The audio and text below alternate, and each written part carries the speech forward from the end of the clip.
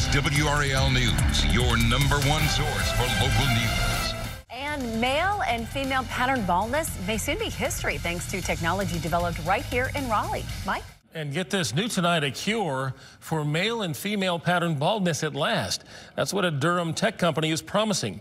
REVIAN announced today it has patented its dual band technology that uses LED light to stimulate the body's generation of nitric oxide, which stops hair loss and regenerates new hair. This is great news for 50 million men and 30 million women who suffer from hair loss in the U.S. The hair growth system includes a wireless cap controlled by a mobile app. Users wear that cap for 10 minutes a day. Boy, that could be a game changer. And hopefully it doesn't hurt either. Yeah, a lot of people could benefit from this. And will it keep you warm? Is there any reason why that story was like run right before weather? Not at all. You did raise your hand, though.